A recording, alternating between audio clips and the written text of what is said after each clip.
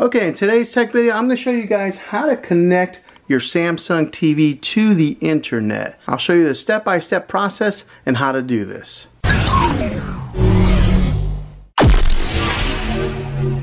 Okay, the first thing that you're going to want to do is grab your remote control. Okay, now click on the home button on your remote control right there.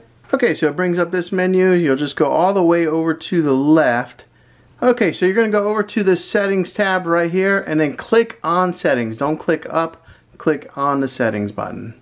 Okay, so it'll bring up this menu here and then you'll click down to where it says General.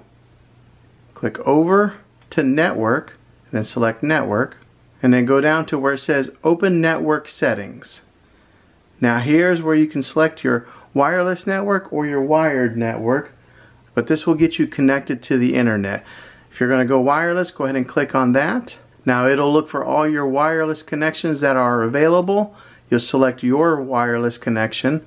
Mine is FBI surveillance vehicle. So once you click on yours, it'll prompt you to enter in your password. After you enter in your password, your wireless connection will be connected and you'll be connected to the internet here, and then your TV will be able to access the Wi-Fi.